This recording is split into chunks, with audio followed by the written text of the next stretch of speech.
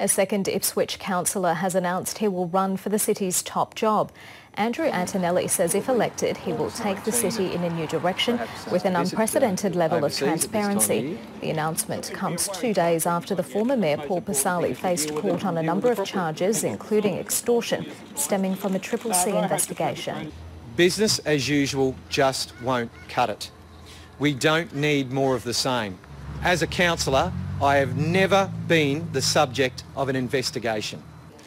He's pledged to declare all campaign donations and, if elected, will open the books on council, including its 4 commercial companies.